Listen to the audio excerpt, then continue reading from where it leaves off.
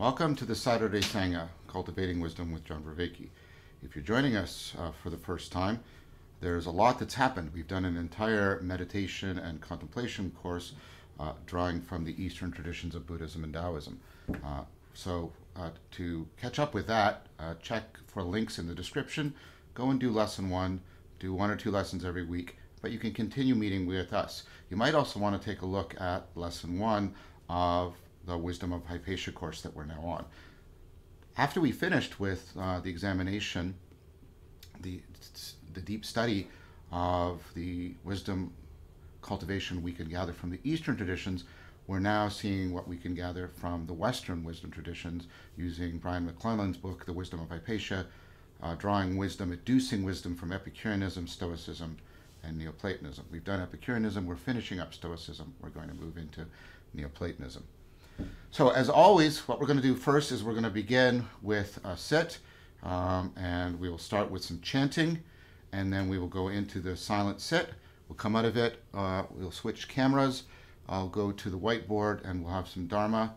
We're going to wrap up with looking at Visare's reconstruction of a Stoic form of meditation. I think it's actually a form of meditation and contemplation. It's analogous in some ways to prajna, but we'll get into that. Right now, get yourself in your posture, set your phones on Do Not Disturb, and we will begin together when I say begin. Begin. Om.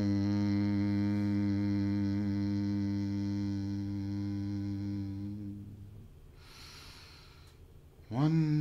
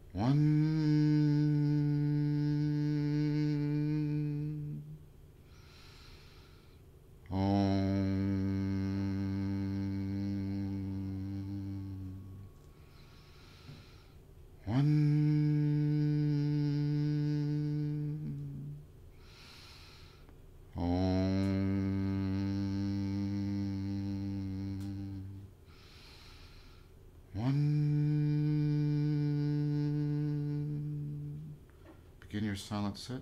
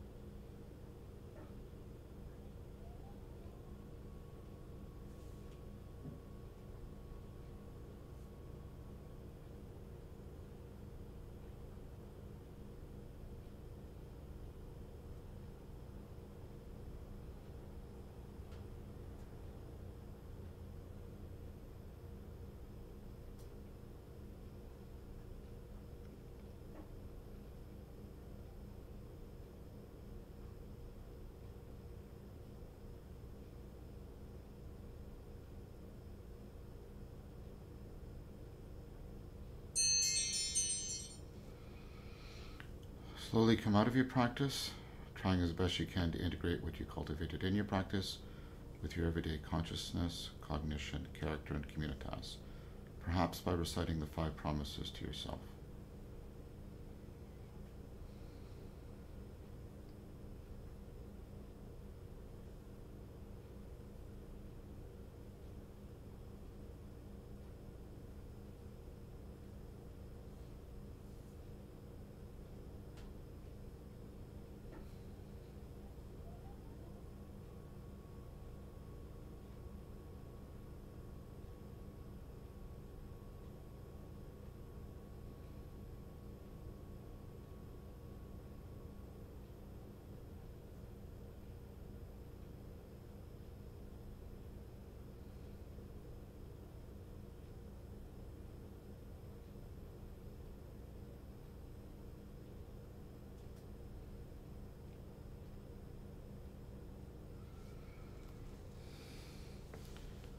Okay, I'm going to move over to the whiteboard so we can begin the Dharma talk.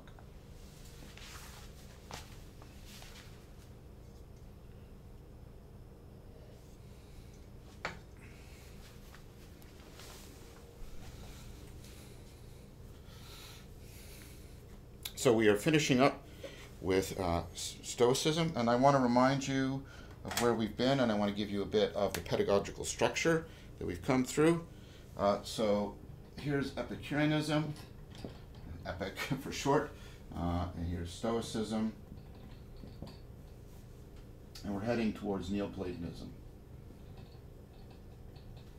And so we can think of these as overlapping.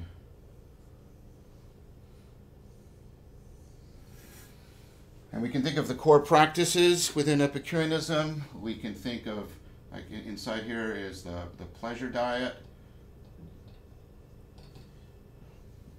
We talked about structuring your pleasures. And then we talked about disciplining the imagination, practices for stopping the imagination from terrifying us. And then there's a savoring practice.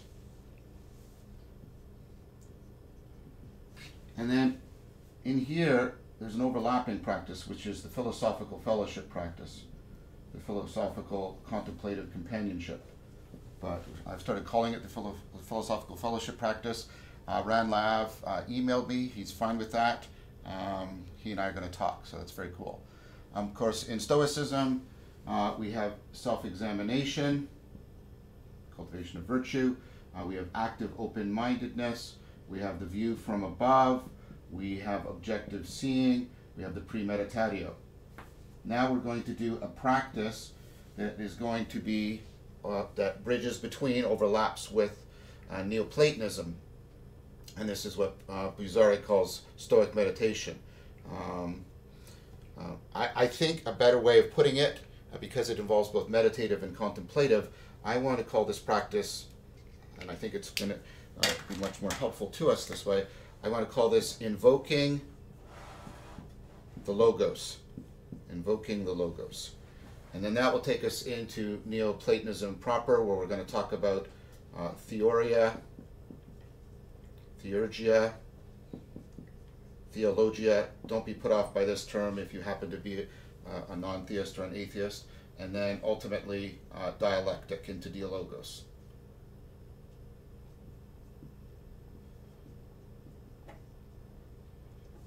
Okay. So there's a whole bunch of practices here. We still have to go in Neoplatonism, but now we're going to do this practice based on Vervaeke's work. Now, why do I say it overlaps with Neoplatonism? She has drawn this from Hesiatic prayer. Hesiacism, I think that's the way you pronounce it, Hesiacism.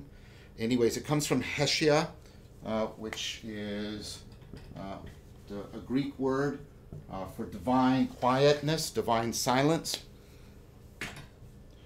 And this is drawn from the Eastern Orthodox tradition, and that is deeply Neoplatonic. So while I think she is right in capturing that this is overlaps with Stoicism, it clearly overlaps with Neoplatonism. And trying to actually divide these two is not that helpful because Stoicism actually gets taken up into Neoplatonism. Neoplatonism combines Stoicism, aspects of Aristotle, and aspects of Plato all together. We'll see that, of course, when we begin the Neoplatonic, when we begin the university, when we move into the grove. Okay, garden, porch, and grove. Elementary school, high school, university. Okay, so let's concentrate on this practice today, invoking the Logos.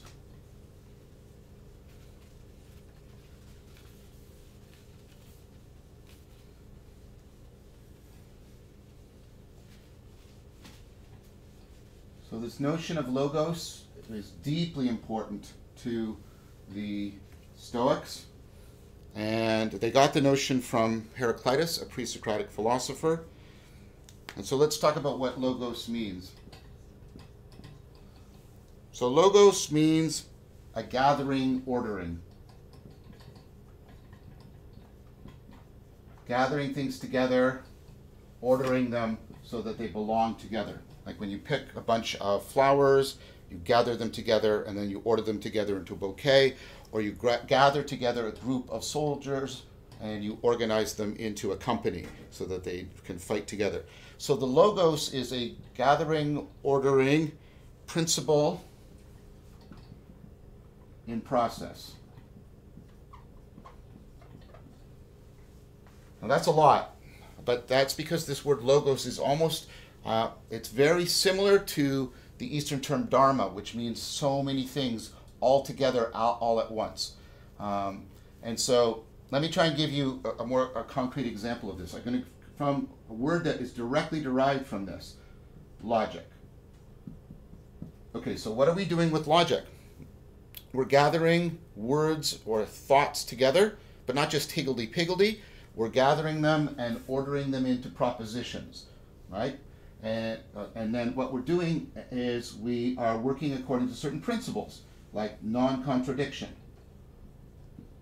And then what we do is that principle is put into practice, or process when we do something like deduction. So let's notice what's going to happen here. I'm going to gather words together so they belong together into sentences, and then I'm going to abide by the principle of non-contradiction in the process of deduction.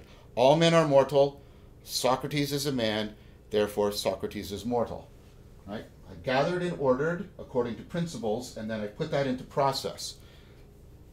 And so logic was taken as a quintessential example of Logos, but the problem is we have tended to forget that logic is only an example of this. This word, Logos, is often translated also as word. So if you read the Gospel of John, it gets us to try to reconfigure, reinterpret the creation of things. So Genesis begins with, in the beginning God created the heavens and the earth. The Gospel of John begins with, in the beginning was the Word. But that's the English, but what it says in Greek is, in the beginning was the Logos, and the Logos was with God, and the Logos was God. This idea about that the Logos has this especially intimate relationship with ultimate reality and the grounding of our experience of what is sacred, or if you're more religious, what is divine. So you have to think of the Logos as translogical. It's not just logical, it's the gathering, it's not just the gathering, ordering principle in process of thought, it's the gathering, ordering principle in process of everything. Everything and systems of things all have Logos. They all have this kind of dynamic intelligibility that makes them to be what they are and makes them knowable. It makes them both to be and to be known. So insofar as everything has a structural functional organization that makes it be what it is, it has a Logos.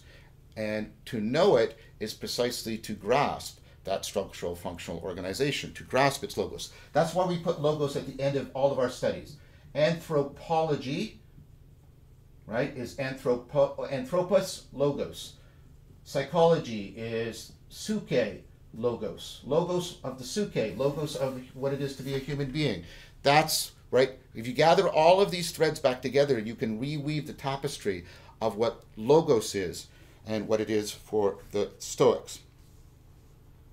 So one way to ultimately think about this, gathering this all together, is to think about it as the self-presencing of everything. Okay, so everything is presenting. It's presenting itself as something to you, but there's always more, right, that it can present itself as. So here's a marker. I've grasped part of its features, its structural functional organization. It's present to me as a marker, but it could also be present to me as a spear, etc. And so you have to think about the fact that don't think of this as just a static snapshot. There's an ongoing process by which this is being and by which it can be known. It's an unfolding.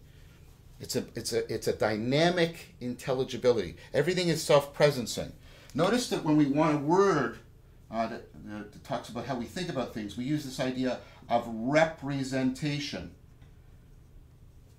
A representation, like words. Here's cat. That's a representation of cats, or a picture of a cat. What it does is it makes the cat presence itself to me again, right? So this making sense is the act of presencing to the mind. So the idea is it was presencing in the world as a cat, and now it's re-presencing in your mind as the thought or concept of a cat. So you're trying to, what the logos actually combines those two together. The presencing of the cat and the presencing of the concept of the cat are actually interpenetrating. They're one process by which the intelligibility, the structural functional organization of the cat is made available to you. Now, this sounds fairly abstract, but like I said, if you think about it, we're invoking this all the time.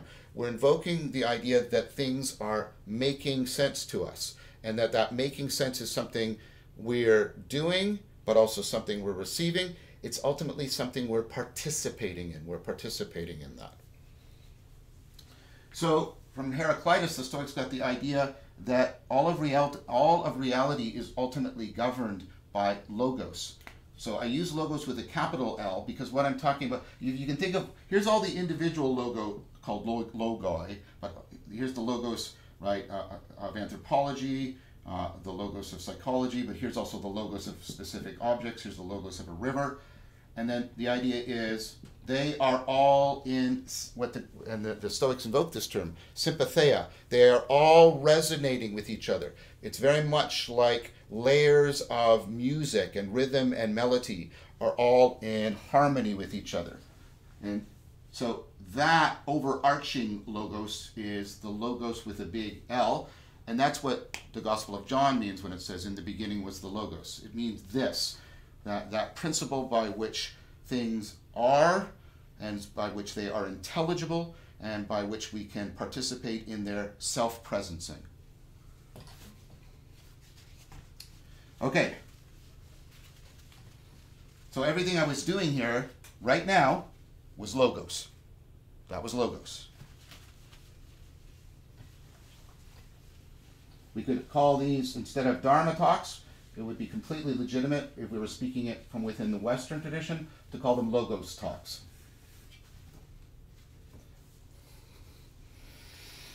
Okay, now what about this notion of invocation? It comes up, of course, in philosophical fellowship. This notion of invocation. Okay, well, first of all, when we're making use of invocation, what's it doing in us? It should be provoking insight, and it should be evoking a sense of emergence. Something new is being realized by us.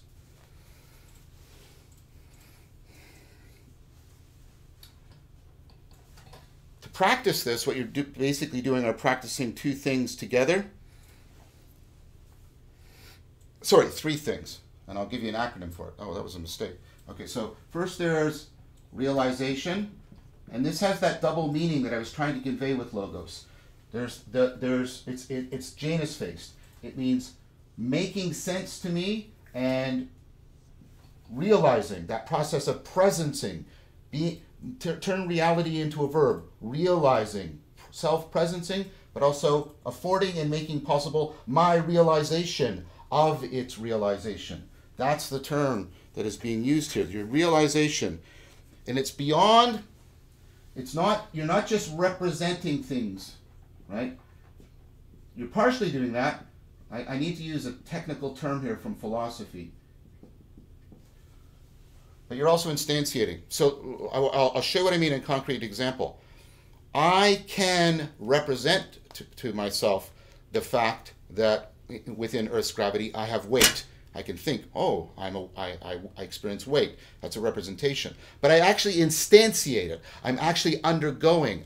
Weight, being heavy, is self-presencing in me right now. So you have to think about this as you will be using representations, but the point of that representation is to get your mind to couple to get it deeply conformed, connect dynamically coupled to the actual process. Think about the difference of just merely representing love with a heart and instantiating love by kissing somebody. You're not just thinking about it, you're actually activating and actualizing. You're making an instance of, that's what this means. You're instantiating love. So when you're realizing, what you're doing here is you're not just representing, you're actualizing. You're actualizing how something is disclosing itself to you.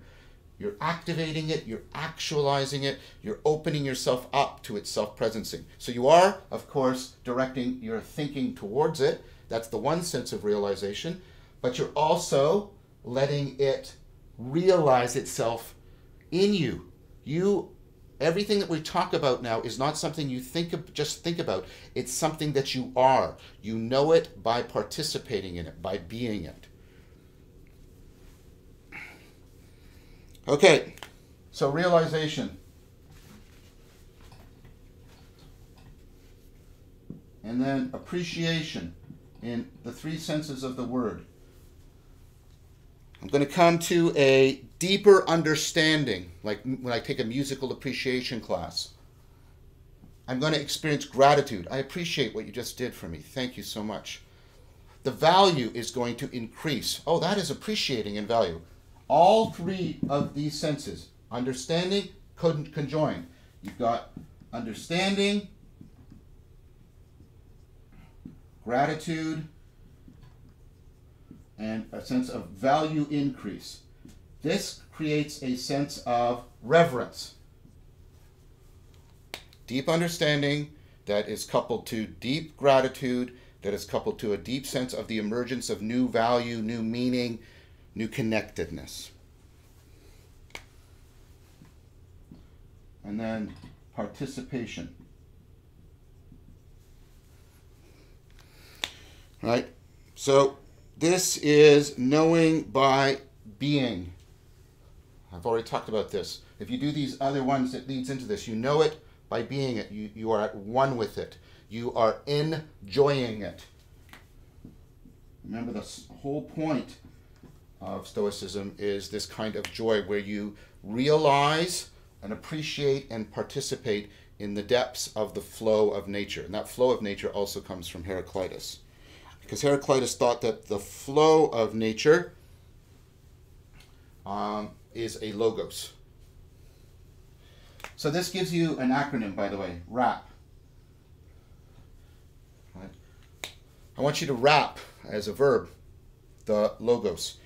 Because rap is this combination of music and speech. Imagine if you take everything in music, everything in speech, and put them together. That's the state you have to be in to invoke the logos. You invoke it the way you invoke music, the way you appreciate it and participate in it. But you're also speaking out. You're making sense. Okay? I'm going to take you through this exercise now.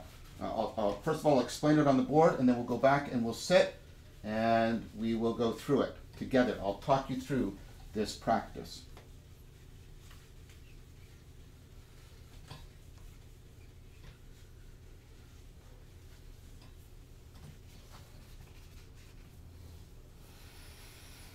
Okay, so let's use what she talks about.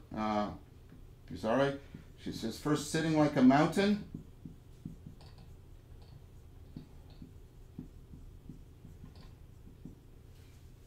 This is number one. And this is the Greek hexis. She doesn't translate it for you, which is odd. But this means state or trait or habit. This is you realizing how you inhabit your mind and body. You inhabit your mind and body. And so what you're trying to get here is, what we're going through here is we're going through layers of the logos.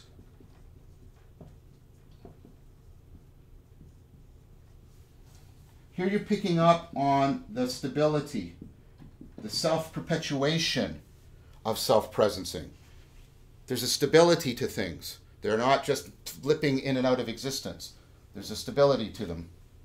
The stability of self-perpetuation.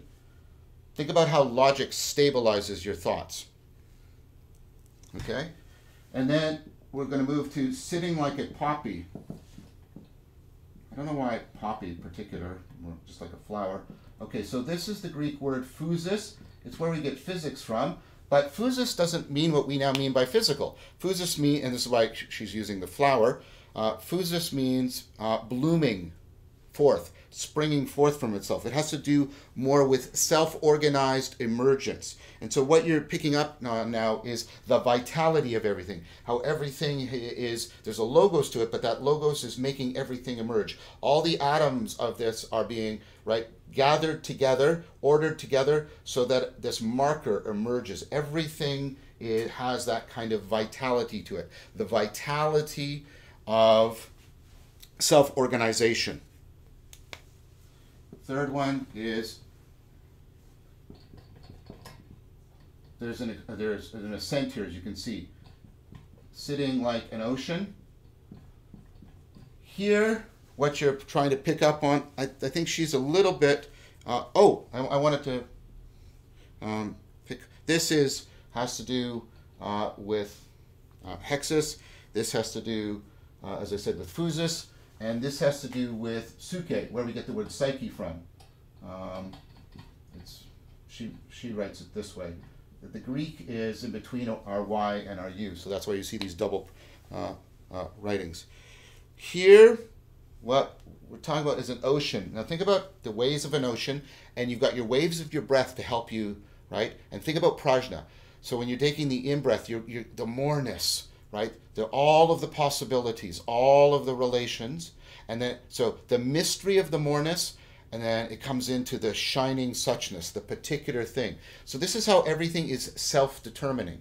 So we've got how everything is self-perpetuating, hexis, how everything is self-organizing, that vitality of self-organization, and now we have how everything is intelligible because it's self-determining. This is a way of talking about this from the guy, a scholar named Pearl.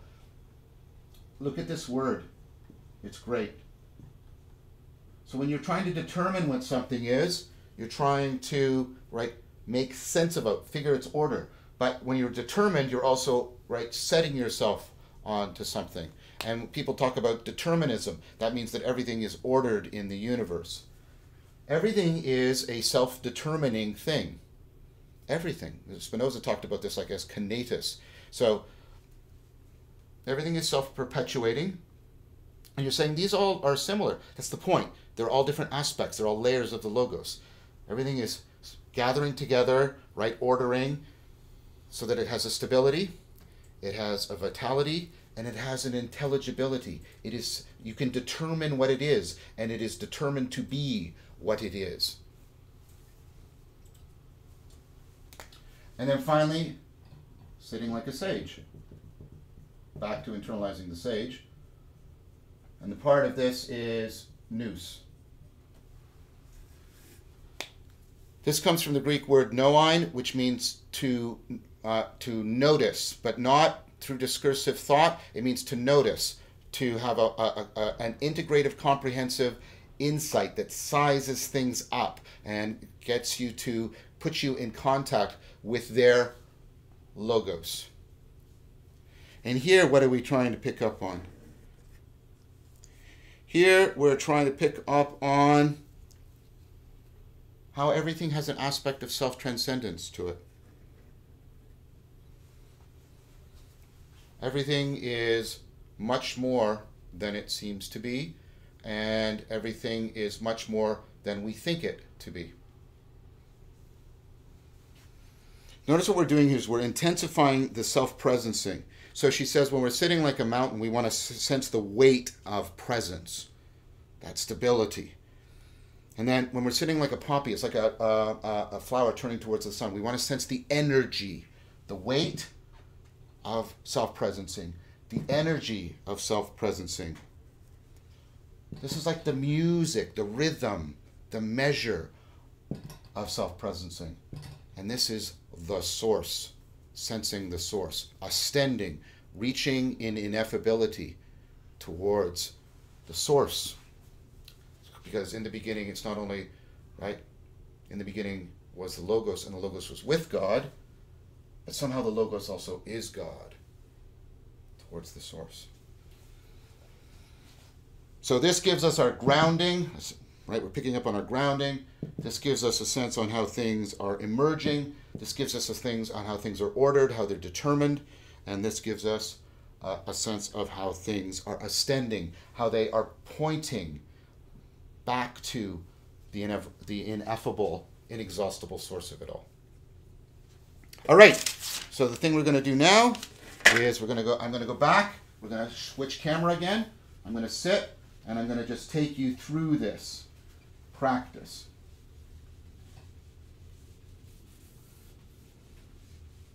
Okay, so we're switching the camera now.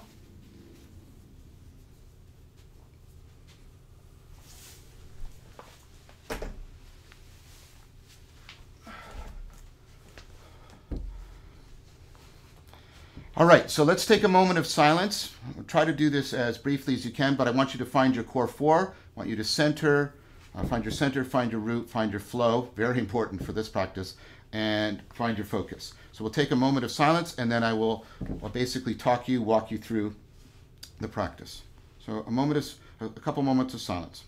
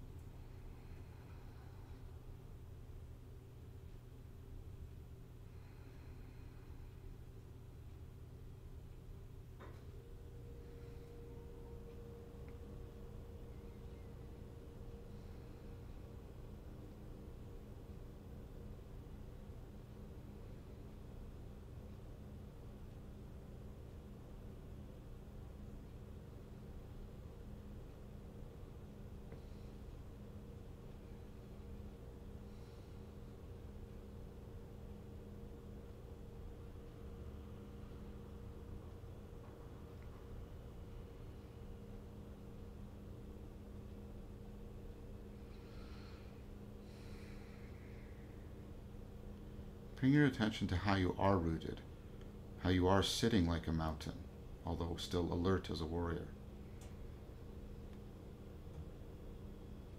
Invoke the stability within you. The way you're inhabiting your mind and body is premised on the fact that there's a stability, a self-perpetuation of your body and your mind that you participate in. You don't make it, you participate in it. Sense that layer of the Logos. The way there's a stability that allows you to inhabit your mind and your body.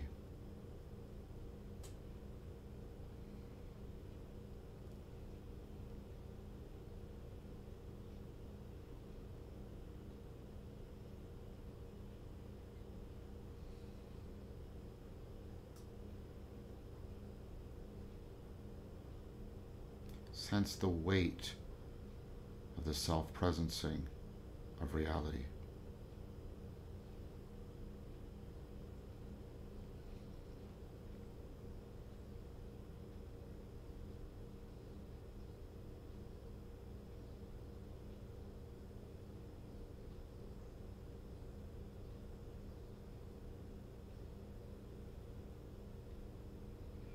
Now sense that also outside of you. Resonate with it. There's a stability to things that allows you to inhabit the world. A stability in the flow. That's the logos. It's the logos without. And it corresponds and is at one with the logos within.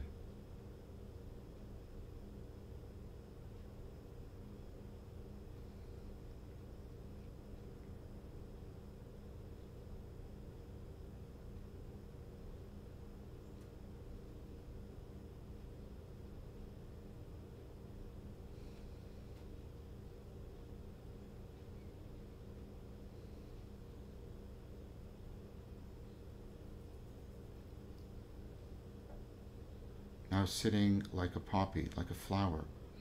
Feel the vitality within you, the life within you, this self-organizing flow of life, that vitality, the energy of self-presencing, the energy of the logos.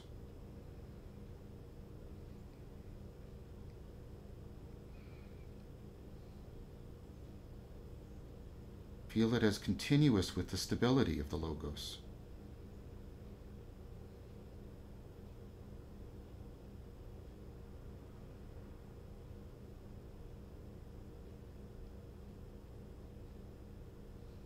Now sense that vitality outside of you. Everything is self-organizing. Everything has energy flowing through it.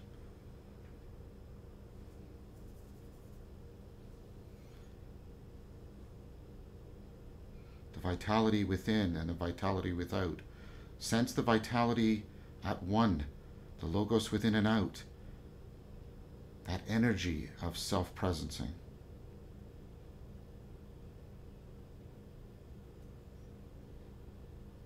Stability within and without. Energy within and without.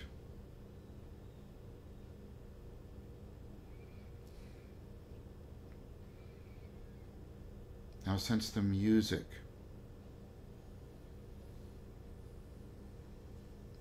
Everything about you is making sense.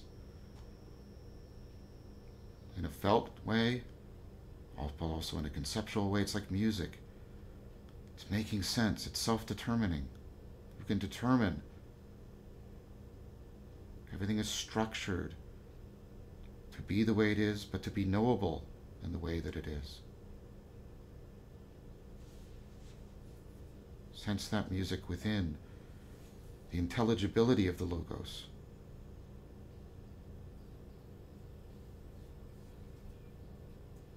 That music is continuous with the energy, the vitality, and the stability, the weight.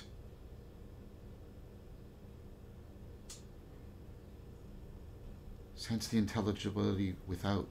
Everything is in process, but not as chaos. It makes sense. It's intelligible. You can connect to it. You can appreciate it.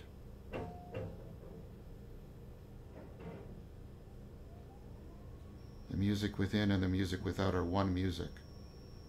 The music of the logos. The energy of the logos. The weight of the logos.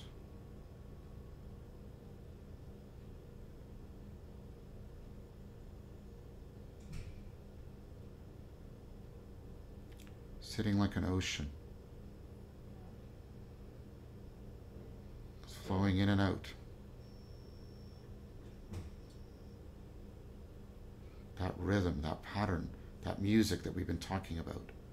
Pick up on it.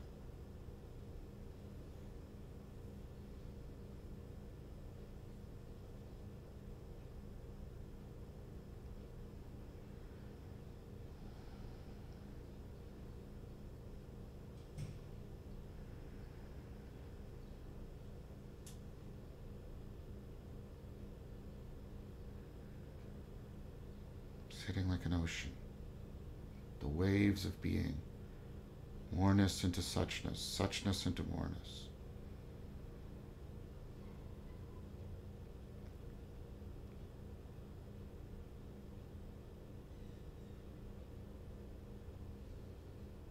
The weight of the Logos.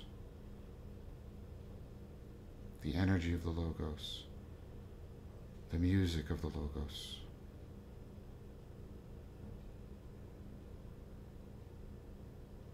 Now sitting like a sage.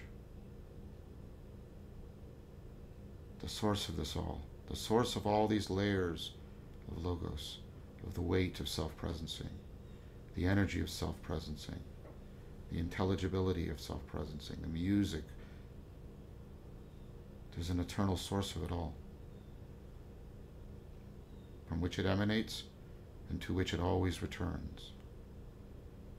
The Logos was with God. The Logos was God.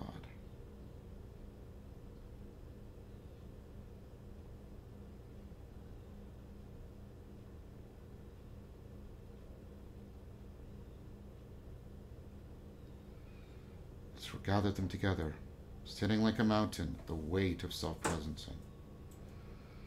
Sitting like a poppy, the energy of self-presencing.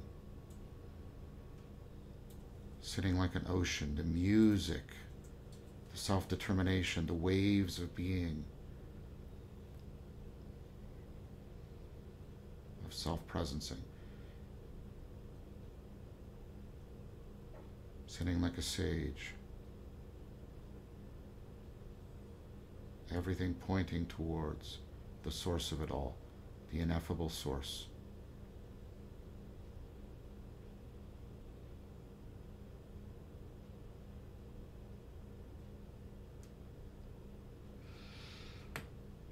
Okay, slowly come out of your practice, and we have time. We're going to take a couple of questions.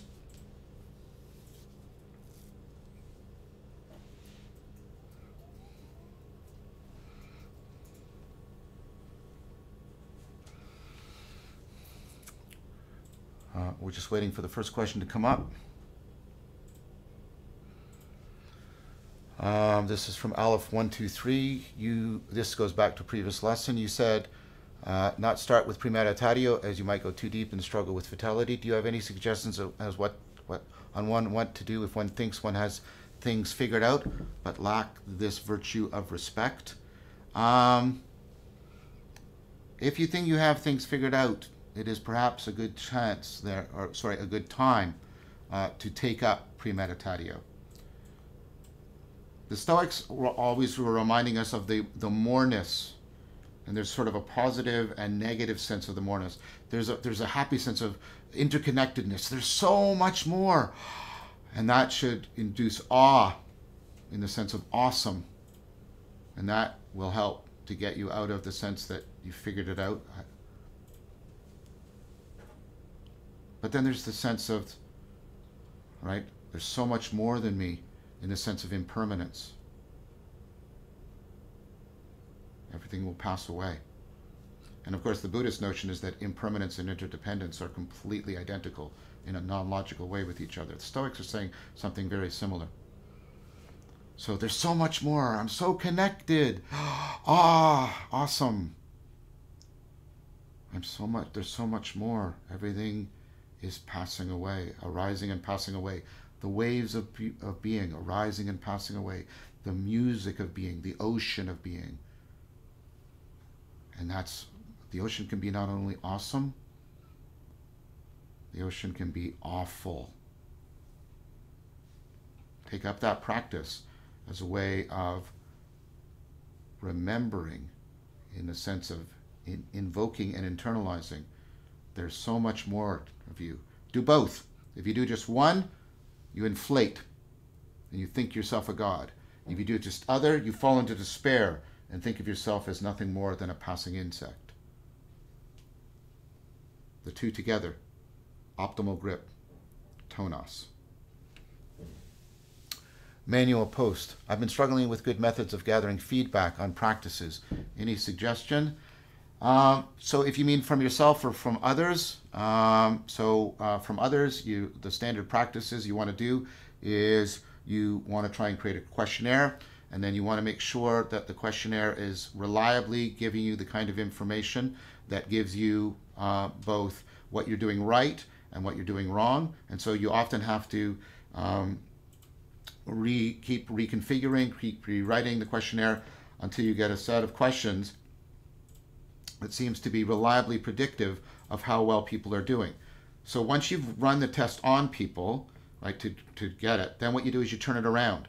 You don't ask people where they're at in their practice. You ask them these questions, you get feedback from answers to the question, and then you try to predict how they're doing in their practice. When your questionnaire accurately can predict how they're doing with their own self-assessment and any external measures, remember what's more important is transformations in their life, then your questionnaire is considered to have a kind of validity to it, and then you can start using it. You can, of course, try the same thing with yourself. It's a little bit more difficult, but the thing might be to try and work this out with other people and then apply it to yourself. Manual post. I tend to rotate my head in the direction I'm putting my awareness in meditation. I think this results in me losing my posture over time. Any suggestions? This is something that people fall into. Is there a way of you, like perhaps when you're not even meditating, sit and practice moving your attention around without altering your eyes or your head? You can do this, by the way. It's called a covert shift of attention. It's well established, and you can get better at it at practice. So practice covert shifting of attention while you're just sitting. You're not meditating, just sitting, looking out in your room.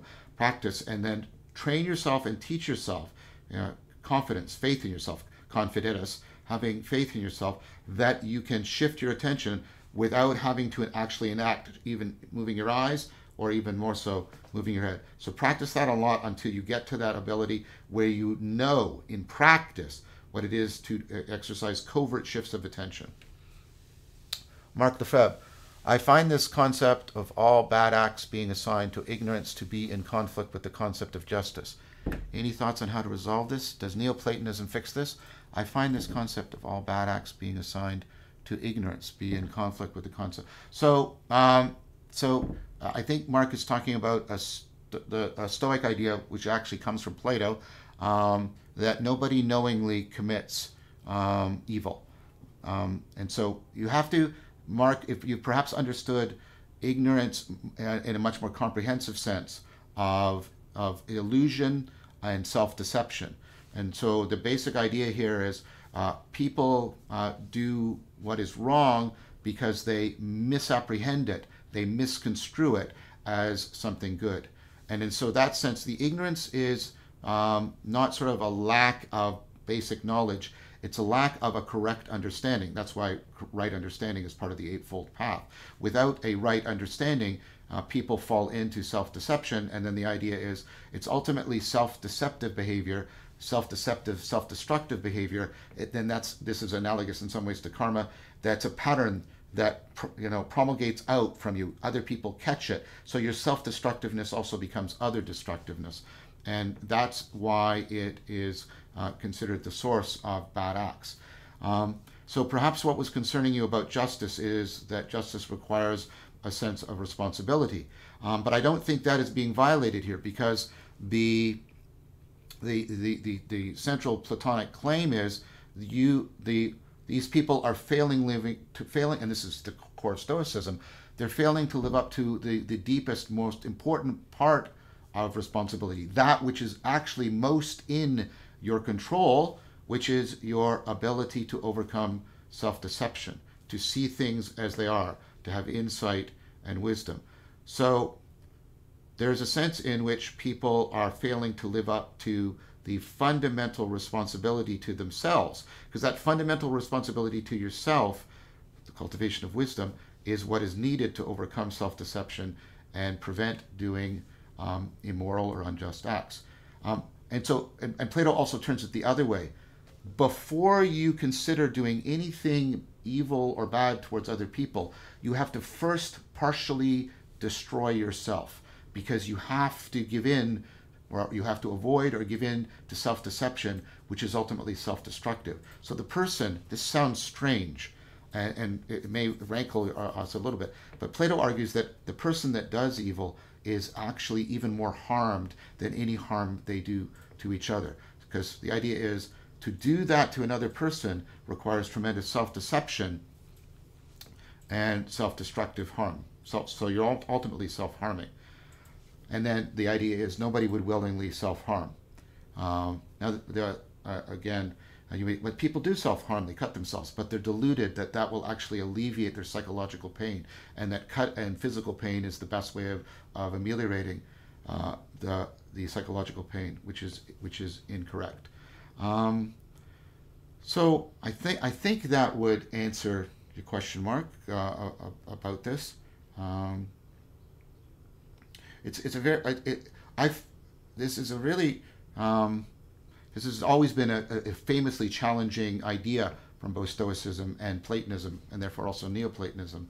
And Augustine, for example, Augustine, famously rejected it. One of the distinctions between Christianity and Neoplatonism, although he integrated the two together, or between Christianity and Stoicism, is Augustine thought that people were actually capable of doing evil for its own sake, that they were always licking the earth or scratching the open sore of lust, that sort of thing. That's one of the big division points. And it's hard to find evidence for this. Augustine said he did something just because it was wrong. And I mean, I take him to be sincere, but when you look at his situation, that love of destructiveness, it seems to be part of a pattern of reciprocal narrowing on his part. And so I don't think that it's the correct way to put it. I ultimately don't agree with that notion of Augustine. I think a better way of interpreting original sin, that's his notion, it's not like a disease within us, but more like the Buddhist notion, that the very processes that make us adaptive are the processes that make us vulnerable to self-deception. So I prefer thinking of it in terms of dukkha rather than original sin. Random name. How should one go about learning all of these Greek words? Are there books specific to this or other online resources? Yes, there's books you can get that translate. I'll put it in the description, that give you a translation of Greek philosophical terms. There's Greek philosophical term dictionaries you can purchase. You can also look the terms up online. And most of them are given a definition. Is there a glossary in McClellan? There might be. I'll have to double check. Deborah Wagstaff. The intelligible...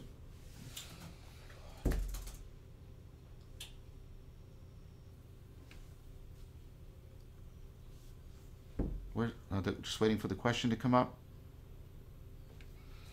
The intelligibility, the music, the determinism in everyone, the music we're all making together, that everything and everyone has. We are not making it, we are participating in it together. That's exactly right. That's exactly right.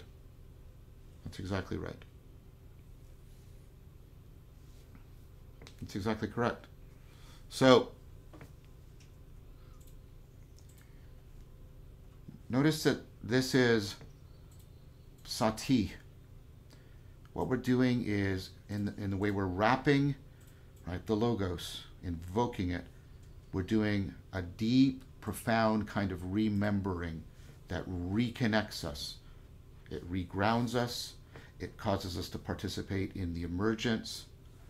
It gives us, right, it helps us to recognize, to make sense again. That's what recognize literally means, to recognize, to make sense again, and ultimately to participate, to be at one with it, a profound sense of integration and unity. Okay, everyone, that's it for today. Oh, I'll take one more question. It just came up. Random name. I've been reading Spinoza's collective works. Which parts would you say one should pay extra attention to, and which parts are easily misunderstood? Is there an email I can reach out to? I'll talk to Amar about the potential email. Which parts you should pay extra attention to. Depends. I mean, the ethics, I think, is the part that ultimately, on the correction or the improvement of the understanding, is very important. The ethics is the central text. It's too easy to misinterpret what Spinoza is doing as a theory, but it's not called a theory, it's called the ethics. The most important misunderstanding and misapprehension people of Spinoza is they read it and think what they're doing is gathering a theory. The theory is totally in service of theoria. You're supposed to go to a place where you're not believing the theory, you're seeing reality the way Spinoza did. Scientia intuitiva. That all at once understanding of how everything fits together. All these layers of logos interpenetrate and mutually constrain and afford and are at one with each other. Not in a homogeneous sense, but in this dynamic coupled sense. So I want to thank everyone for joining. I want to thank Amar and Jason. Please subscribe to the channel to be notified of the next video. Follow me on Twitter for any updates about these streams. Invite others who might benefit by sharing this series. Please join the Discord server to engage in a lot of these practices and join a community. There's a link in the description. We're doing this every Saturday morning at 10 a.m. Eastern Time. We will have a general Q&A. We were supposed to do it yesterday, third Friday, but we're postponing it. My health has not been good the past couple of days, and so we're postponing it to next Friday. And please remember, if you can, to send me a clip of yourself, no more than 10 seconds for the compilation video. Send it to amar@johnvervaeke.com. So please remember, continuity of practice is more important than sheer quantity of practice. Don't hold yourself to a standard of harsh perfectionism, but virtuous friendship. For there is no friend better than your own mind and body. Be lamps unto yourselves and to each other. Take good care, everyone. See you next Saturday. Bye-bye.